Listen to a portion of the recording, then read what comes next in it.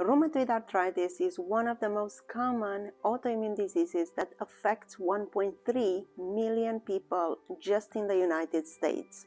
When I diagnose a patient with rheumatoid arthritis, I spend a lot of time to explain his diagnosis, the disease prognosis, and the need to start treatment early.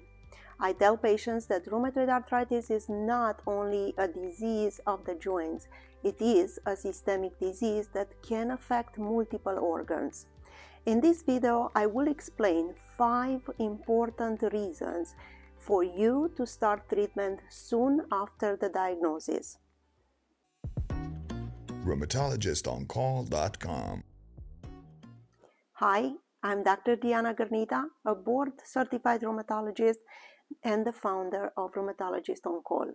If you're new here, welcome to my YouTube channel where I educate people about rheumatoid arthritis and other autoimmune diseases. I share all my knowledge with you. So don't forget to subscribe, press the notification button, and never miss one of my videos. Pain and disability. Pain is the most critical symptom that will bring patients into my office. If you suffer from rheumatoid arthritis, you know that pain, swelling, and stiffness were the symptoms that you experience at the beginning of the disease. Depending on the intensity of the pain, patients decide to treat or postpone treatment. However, pain is a signal there is something wrong with your body. Pain is a sign of inflammation. Even if your pain is low, let's say on a scale of 1 to 10, it's about 2 out of 10, this is still a sign of ongoing inflammation. Ongoing inflammation will slowly destroy your joints and lead to deformities, inability to use your joints properly, and eventually chronic pain. For example, patients with persistent inflammation in their joints, in the hands, will develop deformities. Then they will experience difficulties to eat or to dress or even to play an instrument. Heart disease. Yes, heart disease is a frequent complication in patients with rheumatoid arthritis. When you are diagnosed with rheumatoid arthritis as a young adult, you may not think that inflammation in your hands can affect your heart, but in reality, it will. Ongoing inflammation is now recognized as the cause of premature atherosclerosis, heart attacks, fluid around your heart, and even heart failure. When you are diagnosed with RA in your 30s, think about what will happen to you in your 40s.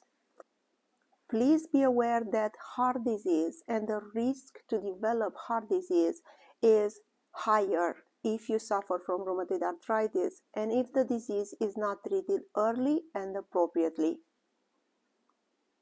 Lung disease.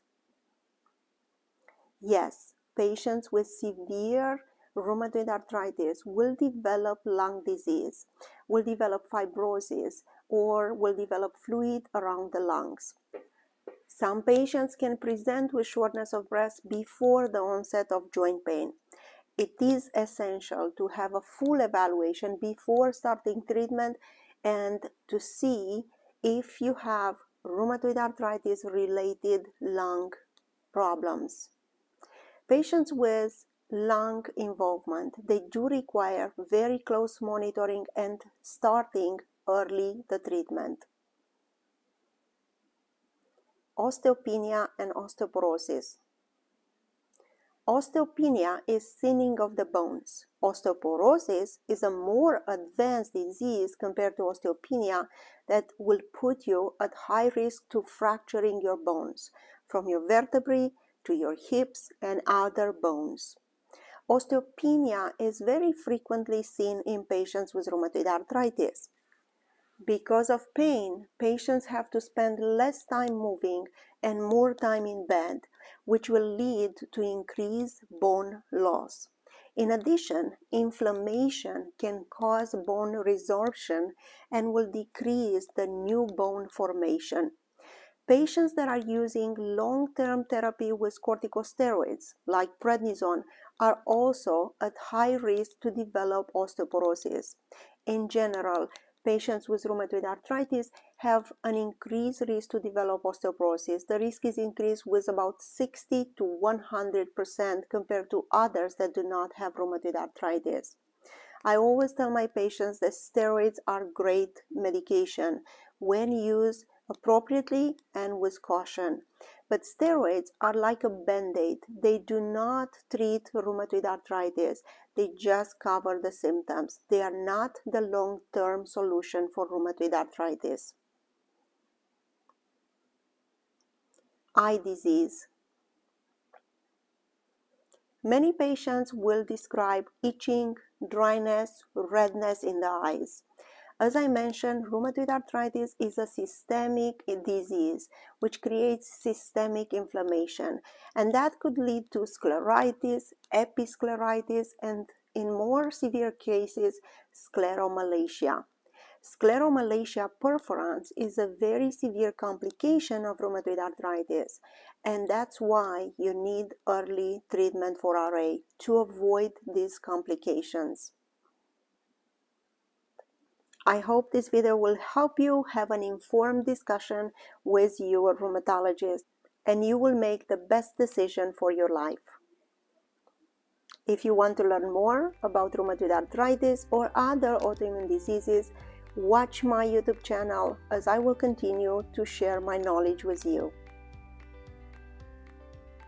Remember, these videos are just for educational purpose and they are not supposed to give you a diagnosis or to provide you with a medical evaluation. If you like the content of my videos, please don't forget to share, like, subscribe, and press the notification button. You can leave your comments and your questions in the comment section, as I would be happy to answer them. Thank you, and I wish you a wonderful day. rheumatologistoncall.com